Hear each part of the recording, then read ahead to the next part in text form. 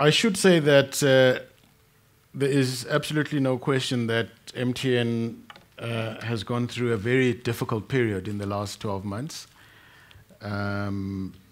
really commencing to some extent with the fine in Nigeria in 2015, which of course cascaded into 2016.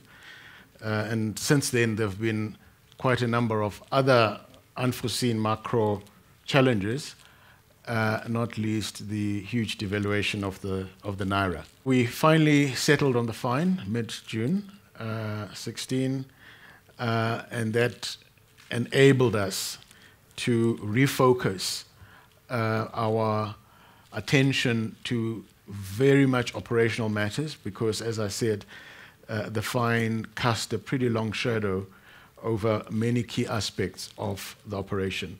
We put in place a transformative project called Project Ignite to hit the reset button on a number of operational and strategic matters.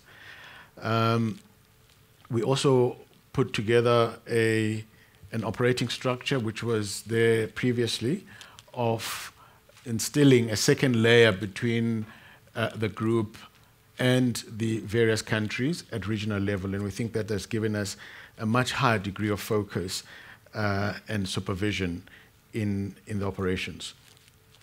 We had for quite an extended period spoken about repatriating almost $1 billion out of Iran. We have managed that. The third and last, key strategic focus for that period was, if you like,